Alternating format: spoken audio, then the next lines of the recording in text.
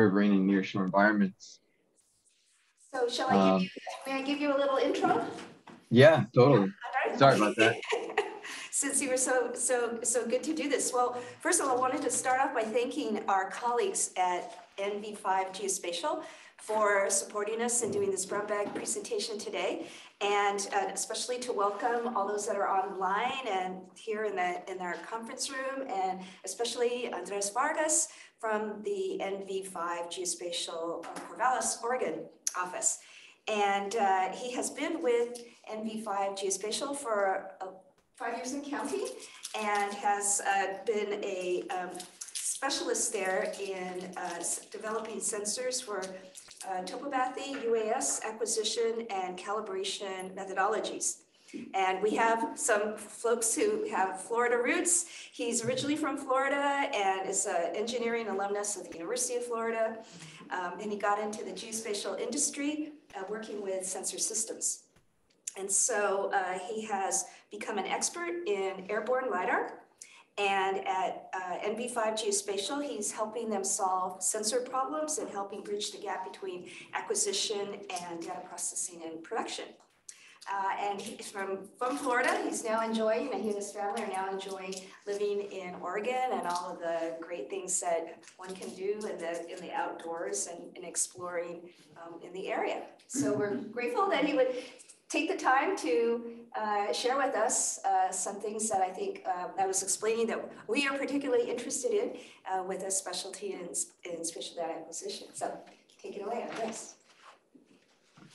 Yes, thanks so much for the introduction and having me here. I'm really excited to talk about Topobathymetric LiDAR, especially how it relates to mapping nearshore and riverine environments. I'm going to show you all the considerations to take and what this kind of technology can bring to the table. So what is topobathymetric LiDAR? Topobathymetric LiDAR is LiDAR acquisition using an active sensor, the laser beam in this case. But what makes it topobathymetric is the fact that we can use a 532 nanometer wavelength, which is a green wavelength. And this wavelength interacts with the water in a sense that it can penetrate the water. NIR is absorbed at the very surface, and the green waveform can penetrate the water. Looking at the waveform here, you can kind of see where the scan pattern is very explicitly different than the NIR scan pattern. And this is done on purpose to better get that green laser wavelength to go into the water without reflecting off into space or blinding our receiver on the aircraft itself. And what I mean by blinding is that we can oversaturate with that first return and not get any returns behind it because that first return is so bright. But it is a circular scan pattern such that it allows us to maintain that perfect 20 degrees angle into the water and really get good probability of that photon to return back to the aircraft. And that's bisected by the NIR wavelength, so we can also do a normal topo collection and get the two data sets calibrated together to create a seamless point cloud. Now, I promised my coworkers I wouldn't get too into the weeds about the waveforms, but I just wanted to give you guys a quick look at a waveform and what a waveform for the green channel specifically looks like. And what we're looking at here is the outgoing pulse that you see in the transmit waveform, and then what the waveform looks like as it comes back to the aircraft. We send a very short pulse out of the aircraft, and we have that characterized really well. And as we get it back, we get a return that's on the surface, and we get an initial backscatter that we have to filter out through noise. And then finally, after we can get past that backscatter, we can then characterize different sets of returns in the point cloud itself, or on the waveform itself. Well, within the topobathymetric sensor world, we have two different sensors that we like to use at NV5. NV5 has the Regal 880G and then the Leica Chiroptera as well. The 880G and the Chiroptera are what are called shallow sensors, shallow penetration sensors, and they have a higher pulse rate but a little bit lower power. and a little bit narrower beam divergence. And this allows us to get a lot more points in the ground and to create a much higher density data set. But as we want to get deeper into the water, we can sort of utilize the other sensor that Leica has to offer, and it's called a Hawkeye. And that one is a much wider, much more powerful laser that shoots at a much lower frequency, but it does perform much better at deeper ranges. So what is this going to look like as we process the data? We're going to create an NIR point cloud that is going to encompass all of the rocks, all of the vegetation, all of the hard surface returns that usually take place in a topo data set. And that's going to be a multiple return data set because that also can use waveforms, but it can't penetrate the water. So we would be blinded by the water. In this case, we wouldn't get any returns. As we marry it with the green data set, we're able to bring in the green point cloud, which is going to be anything that is captured below that line that the NIR can't see anymore. And with the marriage of these two data sets, we're able to create seamless DEMs and seamless models to characterize the data for the end customer. So why bathymetric LiDAR? We know that we can use sonar and multi-beam to get most of the conditions in the deeper realms. But there's a point to where it's unsafe for the boats to get any shallower. And then some of the robotic boats that they use, the UAVs, to collect these sonars, they would only be able to do profiles. So they wouldn't be able to get a good characterization just because they have to kind of go back and forth in a very inefficient manner to capture the rest of the missing area. So this is where bathymetric LiDAR would really shine, because bathymetric LiDAR on one swath is going to encompass this entire region right up until where the sonar can pick up. And hopefully there's a marriage of data between the two. I'll show some examples about that a little bit later, but this is the area where we can really utilize bathymetric LiDAR as an additional tool to characterize and create a seamless model into open channels or riverine systems. So there's a lot of collection considerations taken into account for flying topobathy on top of what is already a regular topographic collection. Topobathy itself is going to have an additional set of criteria that we want to follow to ensure best collections from the green laser. On top of already terrain and weather being an issue for flight, we also want to make sure that there's going to be good leaf off considerations. So that way we can get past the leaves and get any sort of water that may be underneath it over overhanging veg. We also want to ensure that we have good conditions for water clarity, and water clarity is going to be another important factor that we're going to study here very carefully. But again, it's going to be another tool in the arsenal to use to complement with a bunch of other remote sensing technologies to create a really high value and wealthy data set to provide a bunch of data. In this case here, we can show where the topobathymetric LiDAR does shine, and you can see where we have all the topo on land to the left. There's a bunch of different technologies, topographic LiDAR.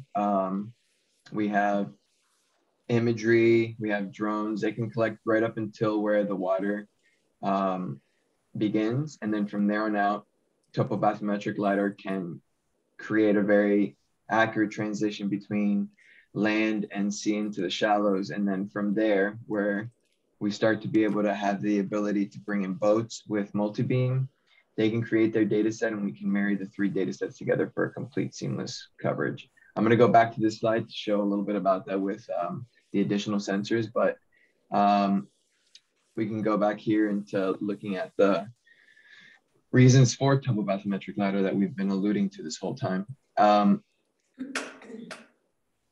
Traditional surveys in most of these areas involve transects, and it's going to involve a lot of boots on the ground, and it's going to involve getting data on a single profile with kind of relative unknowns until the next profile. Well, this has been traditionally a really good way to characterize some of these river systems. With topobathymetric LiDAR, we can fill everything in between those transects in, and we can use those transects. We're not necessarily saying we need to replace them, but we can use them also in helping us characterize and check accuracy of the LiDAR itself. But now we have an entire volume that we can create with a seamless DEM between those two profiles. Including that, we want to talk also about safety, where you know, it's been an issue where it's hard to tell with some of these rocky systems or rocky project areas that we need to acquire data, whether or not a boat can get in safely without, you know, any sort of damage to the vessel or personnel. So this is where, you know, LiDAR, especially the LiDAR that starts to get a little bit into the deeper channel and really give boats a lot of room, it starts to become very beneficial to marrying the two data sets together for a safe acquisition on a sonar survey as well. Moving on, what are other limitations of topobathy? So with topobathy, we have to work with really clear data sets with low turbidity, and we're gonna get measurements for how clear the water is using SSI depth and then also turbidity readers. And we can also bring in other sensors and other sort of monitoring into some of our planning characteristics that I'll talk about that in a little bit. But not just to mention with turbidity, we also have issues penetrating with highly aerated waters or rapids, if you will. That white water and aerated water becomes very difficult to see through for the laser beam. And then also heavy aquatic vegetation and sometimes very low reflectivity returns or reflectivity surfaces underwater, which some of that could be due to the veg. A lot of that stuff will create returns on the bottom that aren't necessarily indicative of the bottom, but could also be a very thick field of seagrass where we have a thick bottom profile.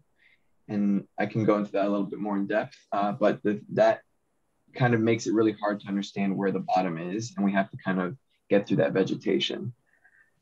So this is ideal for a collection. This is one of the collections we got to do out in the Florida Keys, and you can see that we get a great profile out to extinction. But then sometimes in some of the conditions where we're trying to transition into bays or deltas or areas where there's an influx of brackish water, you can kind of see in the water column, there's a lot of suspended sediment.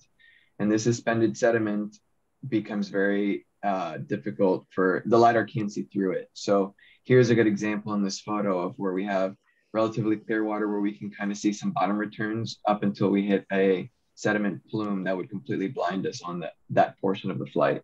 So planning for all of these conditions is very important.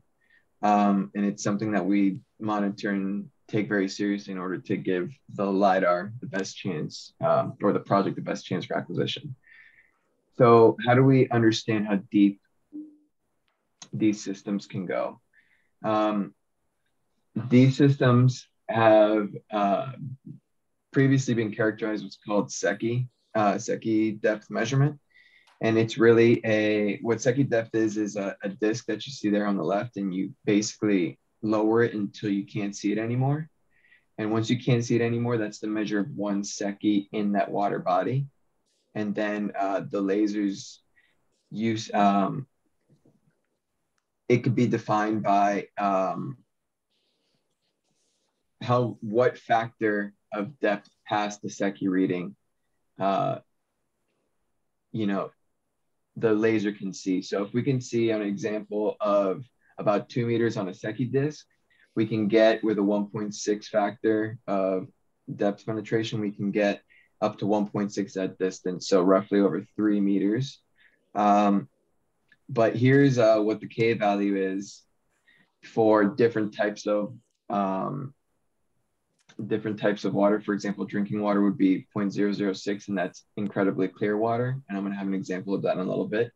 But in this case here, you can see where we're doing some of our monitoring off of the side of a pier where that SSI disc is going.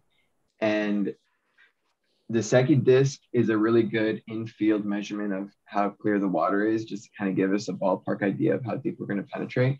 But we also take readings using NTU measurements, and we'll take a device where we will put it into the water and actually measure the clarity of the water with its suspended sediment and whatever other algal debris or whatever might be in the water to change the clarity. And we can actually get a K value from that.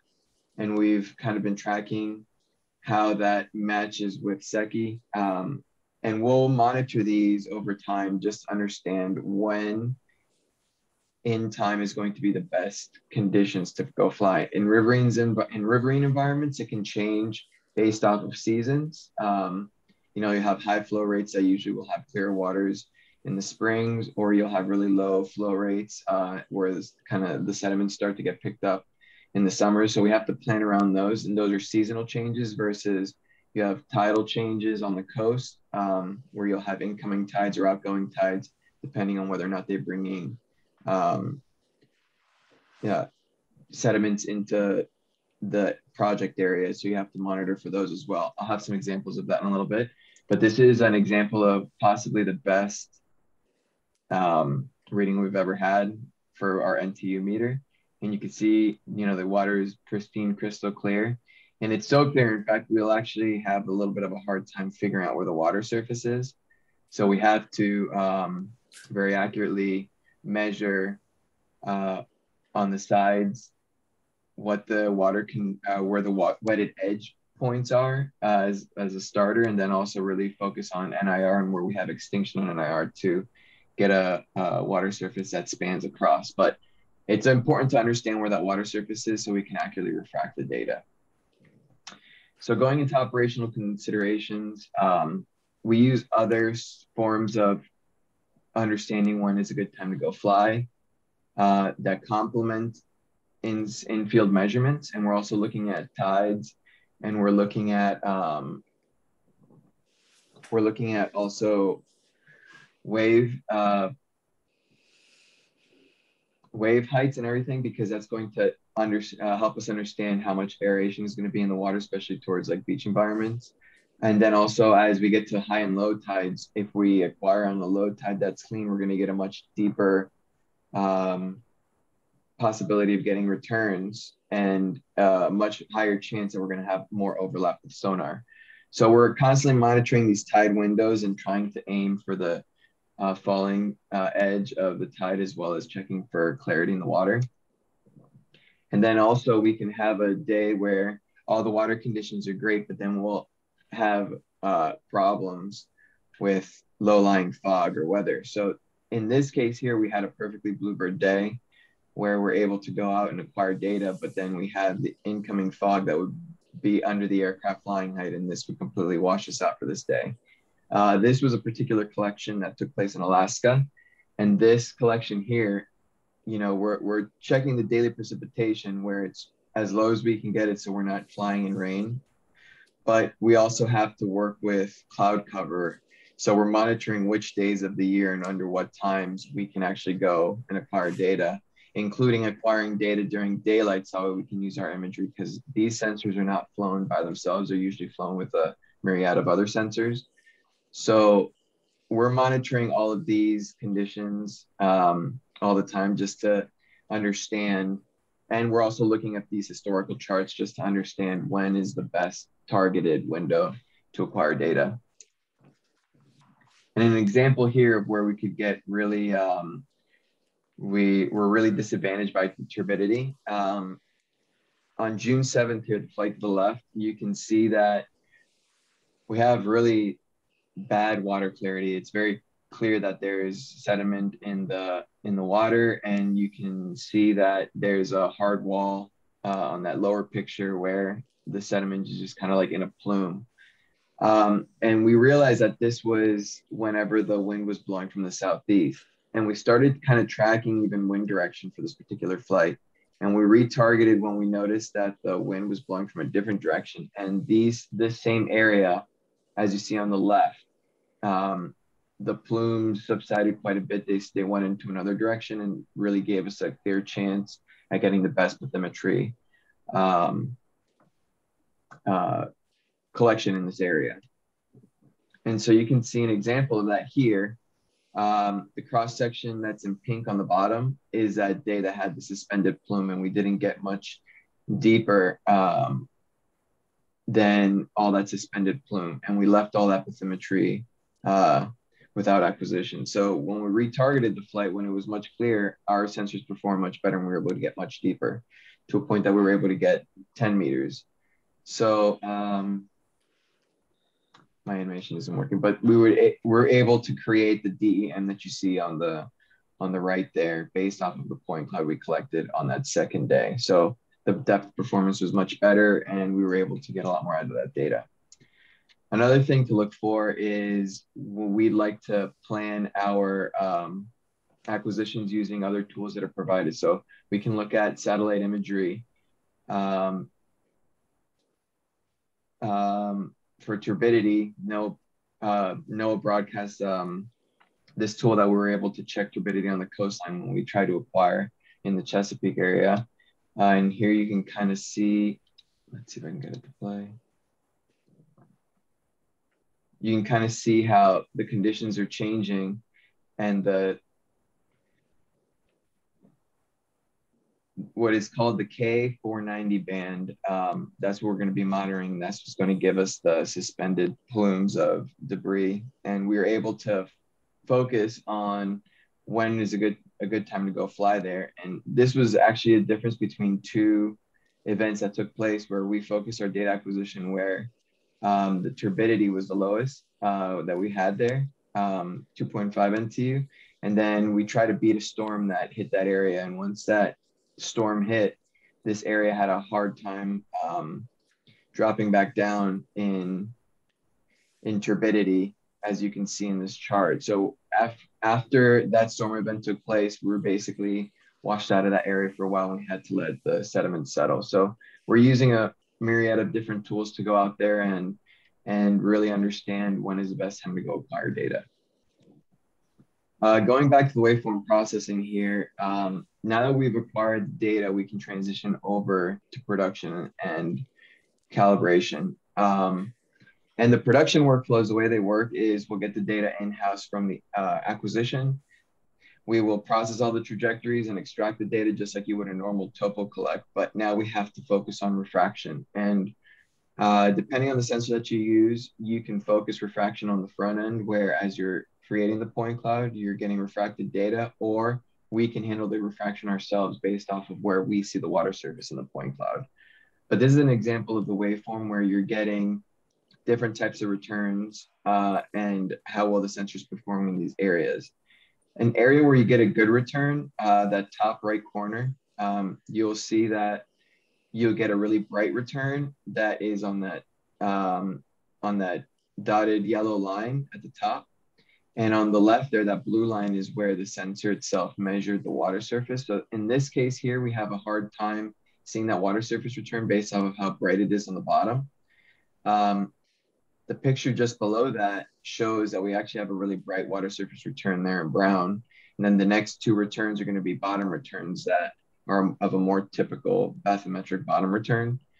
And then finally, a return where we have a lot of noise in the water column. You can kind of see that after that initial first return there on we're looking at the left waveform here, that initial return there, you start to get a lot of suspended sediment in that water column, but then you're able to still see a little bit of that ground return there in the dotted yellow line. And this kind of shows you that we have to work really hard to filter out some of those returns in the water column to be able to get to those bottom returns. So this particular technology, Topobathy, has a lot of signal processing involved in it, where, you know, there's always constantly refinements from the manufacturers on how to interpolate returns and how to get, you know, additional performance out of these systems. But now that we have processed a normal topographic data set, so with the NRR channel, now we have to worry about refraction, because where we measure these points, it's not where the point actually is. As we transition between the media, so between air and water, that changes based off of Snell's law. And that characterizes really well where that final return is going to be. As it transitions into the water, it changes angle, and then it also changes the speed of light, essentially giving us a new position. So on the right there, you can kind of see where the laser pointer would be shining the light, but since it refracted on the water, it's actually in a different position. And we have to account for that for all the bathymetric points in order to get accurate points underwater. So the refraction step for topobathymetric processing is a very important step that can take place and be checked in a couple of different areas. But in this particular case, we're doing a refraction correction based off of where we feel the water surface is. And then we are calibrating those points after the fact. And here you can kind of see an example of refraction correction at work. The tan colors or the brown colors there, those are what the original point cloud would be from the aircraft extracted out. This is and not corrected for its path in the water. But once we're able to apply refraction correction, we get that new profile where it's moved up a little bit, and we remove a lot of the noise and inconsistencies from the water column. So how accurate is it? Going back to what we were talking about with the other data set, we are able to take transects as we're acquiring in some of these sites. So our ground crew, when they go out to a project site, they typically just collect control for a normal topo project. But as we go into topobathymetric projects, now we have the additional ability to collect control points and transects into the water. And we can use that to check how well we did in refraction and how well things are calibrated in general. So here you can kind of see we took a transect across these two water bodies. These RTK points were taken. These are actually physically bathymetric yeah, we call them bathy control points. We can also take some of these along what's called the wetted edge. So we understand where that line between topo and bathymetry takes place. It's really shallow and it's really kind of hard to tell a transition area, but we'll take some points along there just so we can be informed in the point cloud where the break line should be and where to expect that transition into refracted points. And then after we calibrate the data using normal best practices for topo LiDAR acquisition, we can then go back and use the bathy control points to check where those points end up. And we end up finding very good marriage between the point cloud as we take some of these transects. So it's another level of accuracy assessment that we can do. For this particular project, you can kind of see here that we took a couple of points along the profile on the edges of the water. And then we also took bathy control points in the triangle locations. And this is kind of talking about the difference in absolute accuracy from different types of refraction regimens that we have. One of them would be using the NIR points for refraction. The other one would be using green points where the green sees the water surface as refraction. And then finally, where we have extinction of both of those on the water surface and we have to create some synthetic points. Here we can kind of see how those different water surface identification and then refraction from that water surface changes the accuracy on those bathymetric points. So there's a lot of factors at play when trying to understand how to refract the data. And this kind of shows you, you want to have good returns in NIR. And then also try to use the green when you can and or create synthetic water points to do refraction from that area. So here we're going to look at, so this is going to be an example of how our data sets get married together. So in this case here, we've maxed out or masked out our topo, just the topo data. So here we're able to see what the NIR creates as far as the DEM goes. And then we're able to kind of show what the bathymetric points create as far as DEM and how much more information it gives us within the Riverine system in this case here. And then since we were able to have all of the point cloud in general, we're able to also superimpose what vegetation would be, and we can kind of see the areas that have vegetation in this data set. And then we're able to kind of see how the point clouds interact themselves. So taking a transect, which is what we would previously be just collecting for this river, you can kind of see where the bathymetric points kind of meet up with the water surface, and then also the topo points here in red, and then all the additional points in the vegetation and default class that aren't hard surface returns, but are also in the LiDAR point cloud.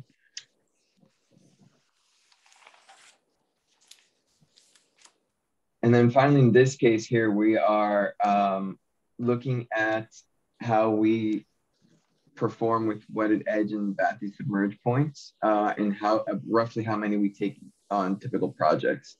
When you're looking at projects in general, you are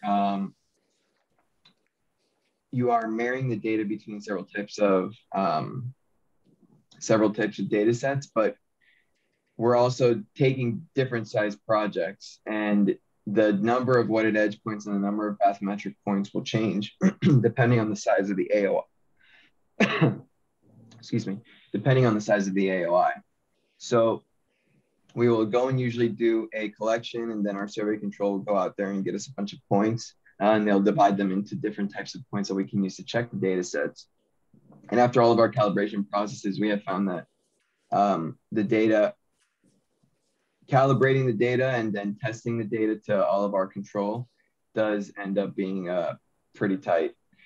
What's interesting about this project here is that we're able to also bring in, sonars that are acquired from some of these areas. And this is a perfect area that I'd like to highlight, because from these docks, we can take our SECI depth readings. We can also drop in our turbidity meters, and we can have those during the time of collect, and then also leave them before for a certain amount of time, just so we get an understanding of what conditions are going to be like across time, and then focus our acquisition during a perfect window. So our field crews will actually try to find docks like this and actually put a lot of instruments in the water to help us understand the area we're trying to map, and then also during mapping of how well we hit that targeted window.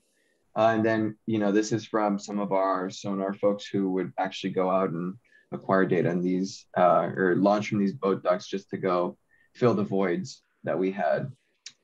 So what do products usually look like for our topobathymetric data sets? Well, from the point clouds, or what we deliver typically is going to be point clouds. It's going to be classified point clouds with the ability to provide the customer with all the waveforms. A lot of the times with these waveform systems, we'll find that the people requesting it are well informed, and they like to do a lot of data processing and signal processing themselves just to see if they can get additional performance. So we like to provide them that waveform so they're able to get additional, maybe a little bit additional depth, or maybe understand a little bit what the turbidity is looking like, or even do some sort of vegetation analysis. Then we also provide some raster models, which is going to be the topobathymetric bare earth, that married bare earth between the green laser and the NIR. Each sensor also is able to give us intensity images. Now, intensity images is kind of difficult because we have to do quite a bit of normalization, and it depends on the type of normalization that we do, but you can get a good understanding of how that wavelength gives you a completely independent raster for 1064, which is our usual NIR laser wavelength, versus 532, which is the green laser wavelength. And each of those could be used for additional information for the end customer. The surface models are important, and then also we provide a total propagated uncertainty estimate. And that total propagated uncertainty takes in all of the parameters from the sensors, including the navigation devices, so IMU, GPS, the inherent error of the sensors, its footprint, its laser pulse length, and a bunch of different things, and it creates a error model of how accurate different portions of the data are. This is an important product, especially for clients like NOAA. They've developed a tool to help calculate some of that, and we provide them those figures, but they're able to lean on that to understand what portions of the data set would be of higher risk or not, to create some of their final charts. And then finally for vectors, here we're able to really lean into the data to give water edge delineation or break lines, void areas where we know that these are the areas where topobothy was not able to penetrate to the bottom and we got extinction. And these void areas is where we can give a file then to somebody doing the sonar surveys, and they can go and just try to get sonar in those areas. And then finally contours, which is a standard product for topo, but we can extend that into the bathymetric point cloud as well. So let's talk about normalized intensity. The intensity images are very interesting because not only are we trying to normalize for flight in the air and angle of the angle of the laser on the ground, all those play into effect into the amplitude of the pulse coming back. So we can normalize across all of that for topo, but then once we get into the river environments, things like clarity take into effect. Also things like depth take into effect. So a lot of the raw point clouds that we get, especially transitioning between a shallow and a deep channel, here you can kind of see where you have you can see where the ground is based off of the image, but then you have the intensity of the shallow channel, which gets dark really quickly. And then the deep channel picks up and it's a very bright return that goes into, you know, a little bit more information as it gets deeper, but then it also falls off into extinction. And we have to get those two data sets to agree. And it's rather difficult because you have to understand the angle of the pulse going into the water, how deep it went. It's not a linear difference as it goes deeper. So there's a lot of factors at play. And so here you can kind of see what for the Leica system specifically, we have the Chiroptera, which is a shallow channel, the Hawkeye, which is a deep channel, and their corresponding intensity images. And when you superimpose the two together, you can kind of see where there would be a very huge difference. And then also when the Hawkeye is blown out, we don't have enough information from the Chiroptera to resolve some of those areas. So we do a normalization based off of depth and angle into the water, and we get this image here, which is the two superimposed of each other. And then after that, we want to normalize the two channels together, and we can create this intensity image. And finally, this is the intensity image that we would provide the customer, and then they're able to take this image and understand the type of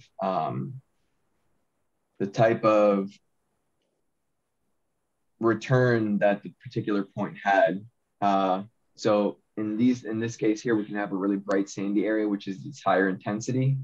And then we can go off into a little bit more of a vegetated or rocky environment as the intensity drops. So this is going to be useful for understanding what's going on underwater. So here you can see the raw intensity images as it comes off of the two sensors, and then finally normalized for depth, range, and color balance.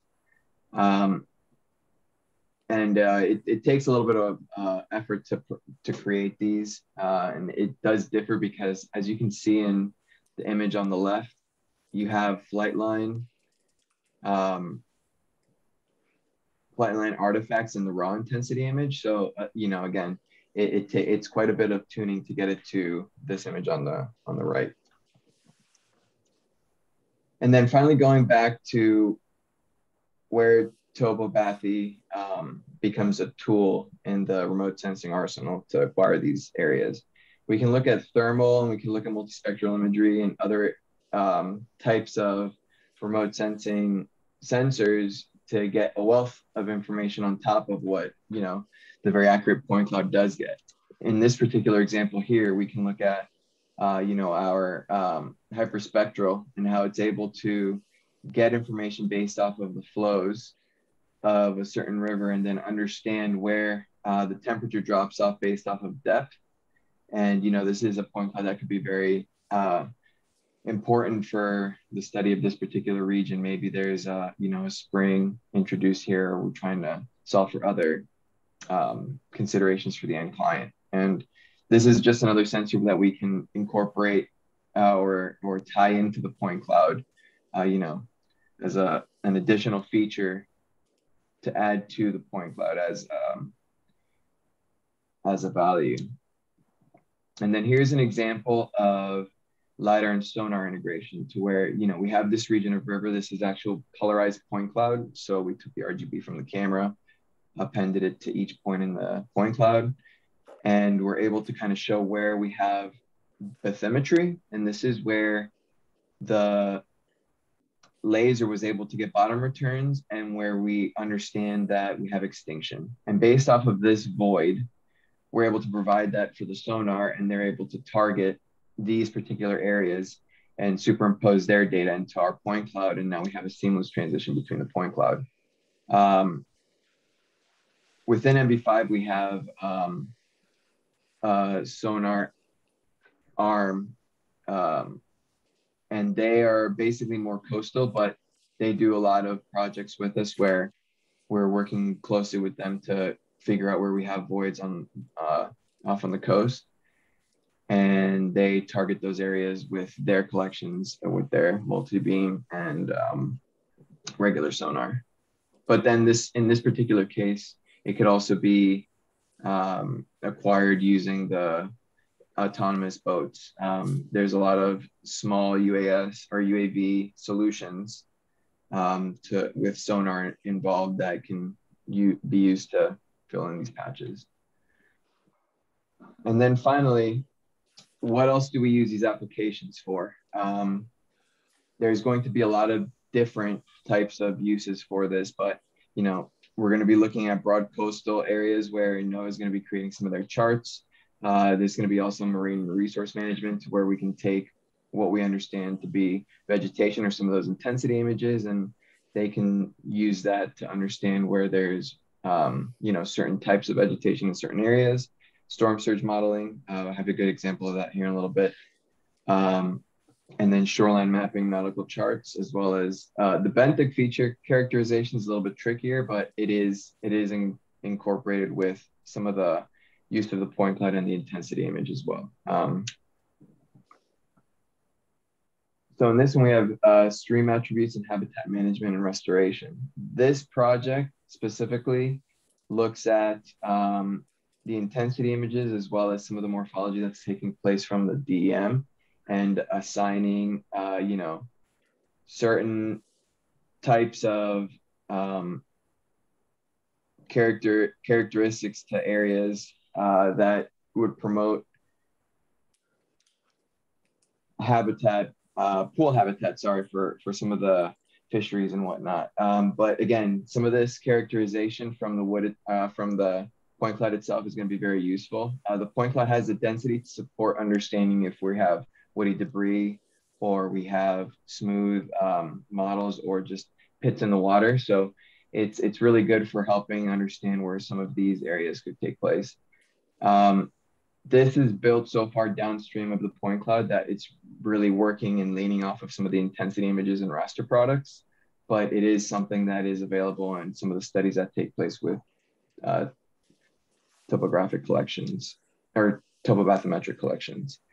Now, going back to the point cloud has such a high density in some cases that we're able to actually pick out individual features. And in this case, on the left here, we have a highest hit model that's showing us not only that, we have this channel here where we're getting the top return of the water, but within that water itself, we have a bunch of downed trees.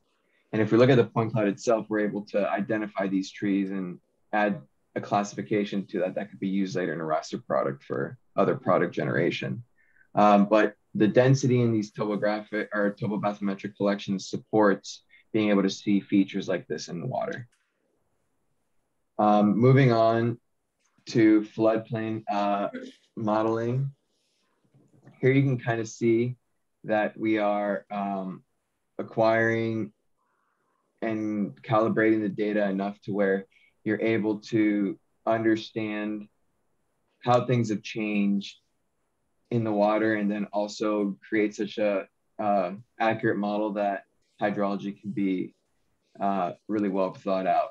In this case here, we're looking at several regions that are used to kind of increase that water level and do some other hydrology products to understand what flooding would look like. Here, I'm going to play this clip here to kind of show in that particular region as, let me do it here. As you start to bring up the water surface to water level, the normal surface, and then bring it up in quarter-meter increments. And as you start to increase the water surface, you start to see that field on the upper corner, upper left, starts to flood. And then you can also see legacy oxbows in the river and how things have changed over time.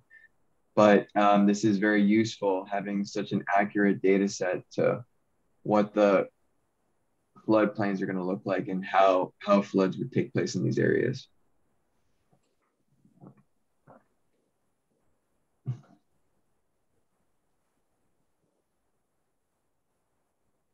Here we can also talk a little bit about change detection. When you collect a data set, you're creating a calibrated data set, you're tightening it to control, and you're getting the highest accuracy out of the data set possible, but then we can also target collection of the same area over time and comparing the DEMs to each other. When you compare the DEMs to each other, we can start to kind of see where there's negative versus positive change and what the channel has done over time. This is a particular project in Washington. But here on the right, I'd like to highlight just how much change has taken place between the two data sets. And this is, again, we're targeting for a collection on low flow, but once you have the bare earth DM, you can kind of figure out where you want your water surface to be, and then do a comparison between, the different years and how much land or volume has changed between these two data sets. A very tough example of some of this change detection would be on braided rivers like this Niobrara River here. We have another river in Nebraska called the Platte River, which we're acquiring once a year, and we've been doing it now since now about 7 or 8 years. And we're creating a data set that's basically calibrated to one particular data set, so we can really extract that performance and that change between the data sets. So this is just an example of how complicated it can get.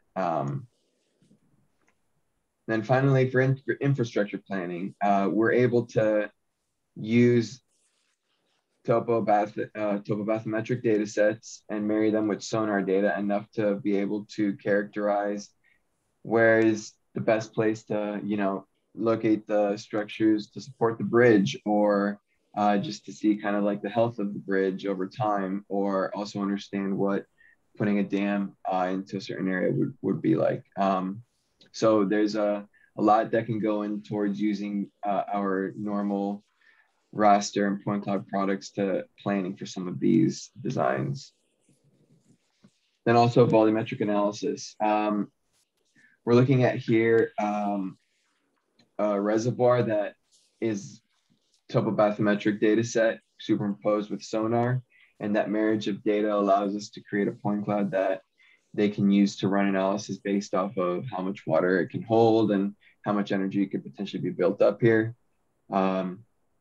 This is just 2 examples that kind of really highlight how wealthy this data could be. And then finally, NOAA's coastal mapping program, which is in our office, one of the main clients of ours, where we're providing them data to create some of their charts. And we're trying to give them data where they're able to accurately plan and design and show the changes year to year between their charts and some of the products that they're creating. And they've worked with us very closely to create products like the TPU to really understand the accuracy and error propagated into the point cloud, so they have a feel for where they can actually understand that there has been a significant change. But it's part of NOAA's coastal mapping program to keep updating these charts and keep these up to date. So that way safe navigation around these areas can take place, and they can accurately also track natural disasters like hurricanes and storms and show the changes immediately after and keep everything as up to date as possible. Included in here, you know, some of the things we were talking about earlier, where they're updating their navigation and riverine floodplains, as well as also helping create some of these digital shoreline analysis products off the point cloud itself. A lot of these coastal resiliency and coastal analysis products that people are driving are based off of transects that are created with sonar and transitioning right onto the dune itself. And with a point cloud as wealthy as a topobathymetric point cloud, you're able to have an entire surface where you can then model these transects from the data instead of actually having boots on the ground, and create this product a lot faster and repeat it much more frequently, and then have a, you know, a constant changing analysis for where the shoreline is receding or growing out. Finally, NOAA has a couple of other products. The sea level affecting marsh model where they're constantly tracking some of these wetlands and how things are changing there, as well as V-data. And some of our topobathymetric products to them go into these products that they provide. And then finally here we are looking at how well this is more of a topographic only product, where we're scanning mountain ranges over time just to understand how much snow is on there, and from there we're able to, you know, take a summer collection and then a winter collection at different points in time just to understand how much snow is on there, and provide a product that estimates how much water the you know, the corresponding basins and then cities are going to have for the next year. But this one kind of ties in a little bit towards the topobathymetric side of things as we start to study, you know, the downstream effects of some of the water that's coming down from there.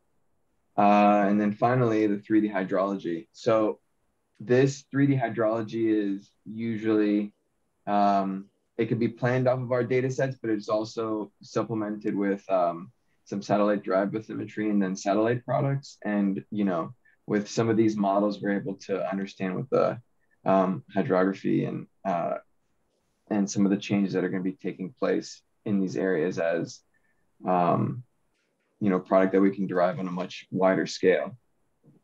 And from there, I just wanted to say thank you and open up the floor for questions. I know I kind of talked for a while there, but if anyone has any questions, I'd like to take some time.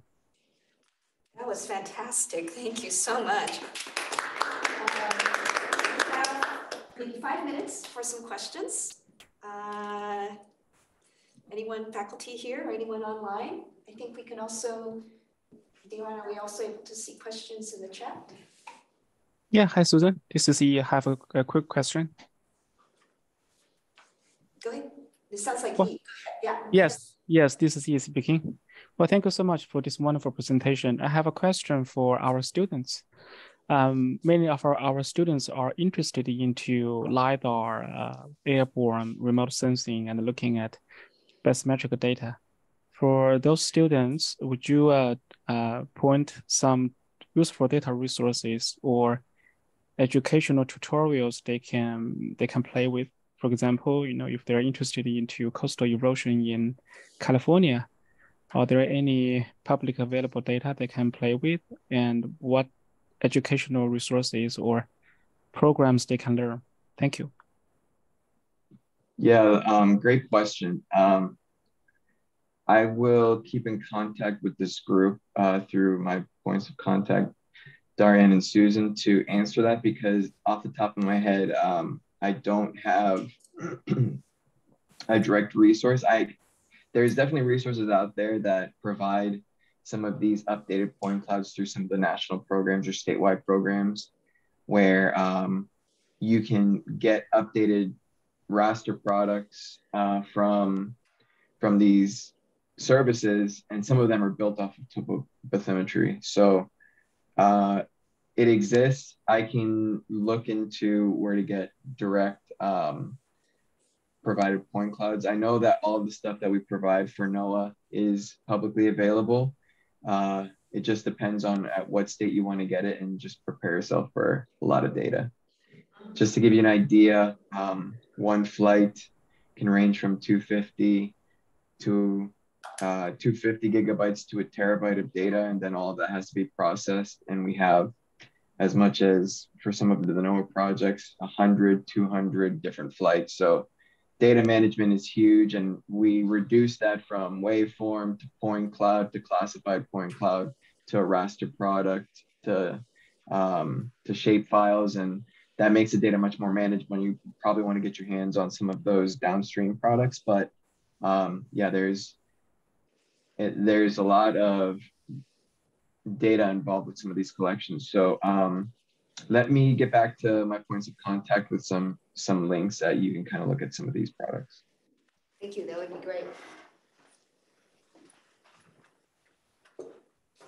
Question? Not a chat. Can you thanks, Lars. What was that question? Here we go. There are a couple more. Topo LiDAR and some topobathymetry data is available. So somebody was sharing national map downloading. Perfect. And a question: what are some of the early challenges you faced in calibrating the LiDAR to RTK points, and how did you approach developing a solution for this?